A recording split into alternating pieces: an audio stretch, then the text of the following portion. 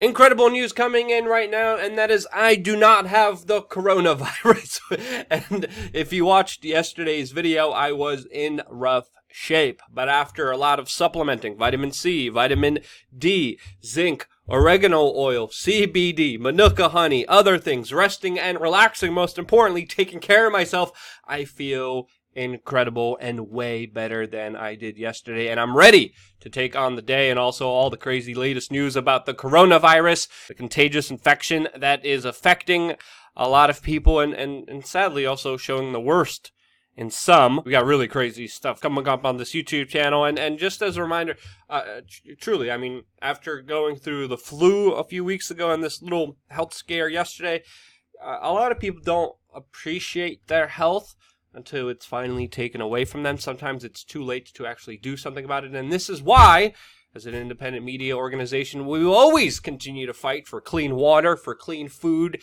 air, and of course, no war, since, you know, the government selling all of those things to the highest bidder and corrupting all of those things is usually not cool. Like, yeah, it's like, That shouldn't be okay. Bureaucratic, big nanny state government officials can't even figure out how to deal and interact with dogs, including some billionaire plutocrats like Michael Bloomberg, literally trying to shake a dog's mouth. Yeah, and you entrust these individuals to your life? What's wrong with you, you fool? You want to give individuals like that more power over you? What are you thinking?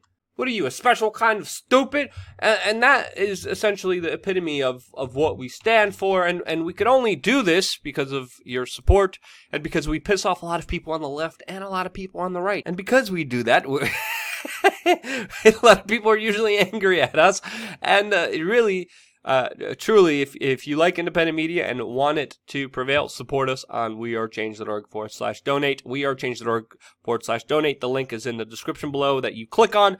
And with even just $1 a month, you are allowing independent thought to prevail. Now, of course, jumping into a story that everyone is paying close attention to, and that, of course, is the spread of the coronavirus that we are getting the latest information has just reached Finland, the United Arab Emirates, and has even reached as far as Africa, with the country of Sudan reporting 6 patients with symptoms of the coronavirus that just returned from the city of Wuhan. The virus has even reached the city where, you know, the Chinese have imprisoned 1 million Uyghur Muslims, which many people speculate is leaving a lot of them like sitting ducks, since, of course, you know, many of them are in tight quarters in detention camp by the Chinese. Yeah, you would think more people would,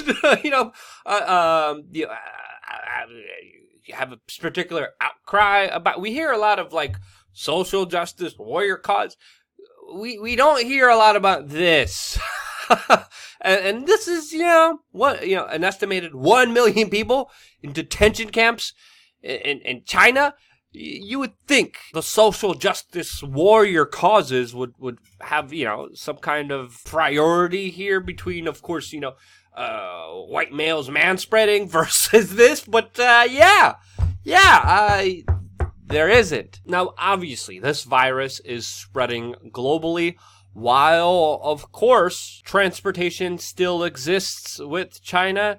And everything is happening under a very top-down, authoritarian, bureaucratic, huge government that barely takes responsibility for their actions and is accused of covering up and lying about a lot of the important aspects surrounding this coronavirus. And since they lie about almost every other aspect, we should expect them to lie about this one as well. It's just common sense. So far, some American airlines like United and American Airlines themselves have decided to suspend some flights to China, but of course are still continuing the routes. The city of Wuhan, where of course the deaths are predominantly happening from this virus, is being reported as some kind of twilight zone, as we're getting videos and photos of a totally abandoned city with, of course, limitations on food supply. All of this as an emergency State Department airplane has just arrived in California from Wuhan, the epicenter of this whole viral contagion,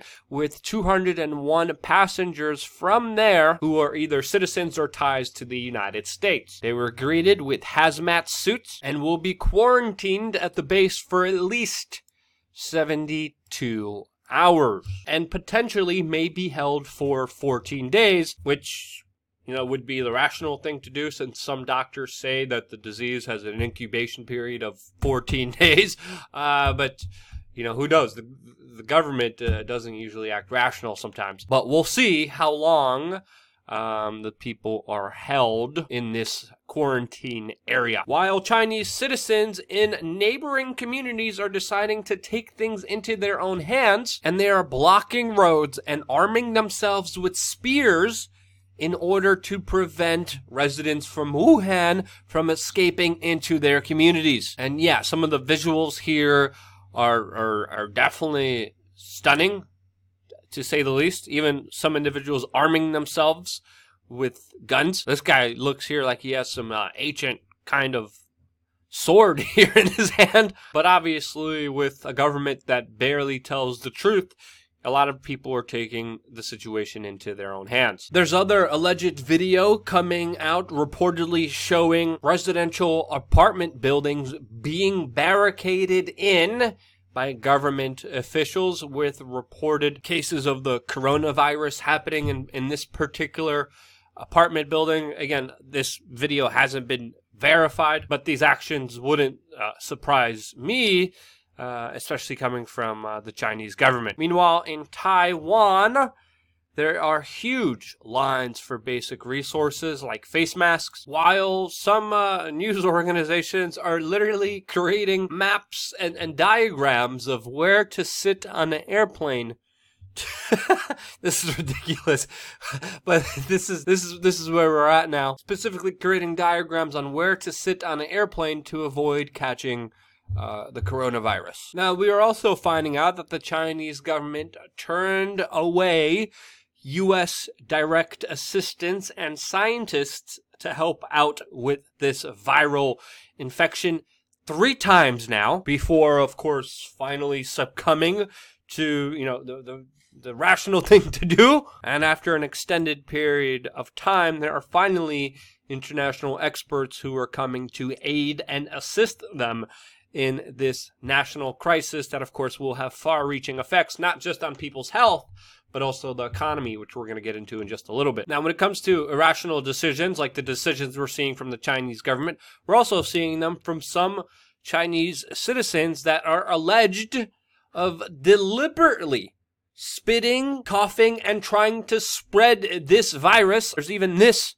reported video showing an individual lifting his mask and coughing on medical staff members that allegedly, again, it's very hard to verify videos from China, since of course all the censorship is deleting all of them, and it's very difficult to independently verify them.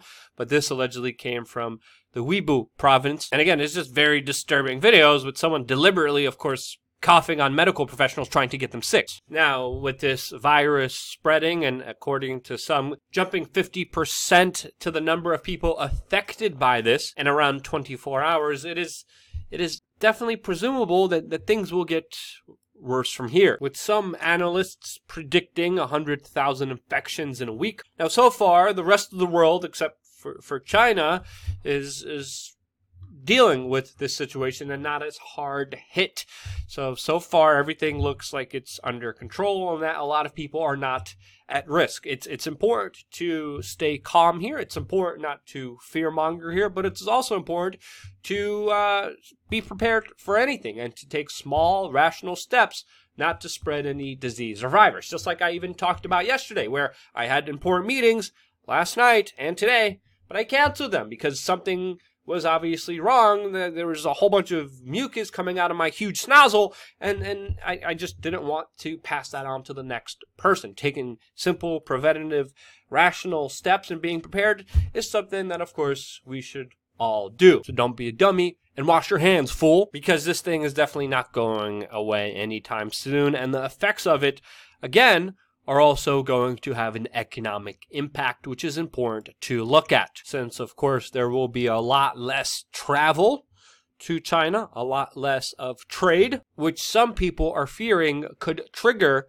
the black swan event of an economic calamity, which is, again, a possibility and something, of course, that we will be taking a close look at. Now, another thing to really consider while looking at this entire picture still unfolding in front of us, still very much undetermined, still very much in the air, figuratively speaking, and it literally is also this latest news from a Harvard scientist that recently came out and said that the coronavirus was, quote, bioengineered, most likely as a bioweapon, from a new study looking into the genomes of this virus, saying that it has a center segment in it, a genome encoding a special protein to get into human cells, and that most likely this did not happen naturally or randomly. This, of course, goes along with what we've been speaking in previous videos about this topic, especially about the bioweapons lab in Wuhan, China. Now, it is also important to note here that individuals like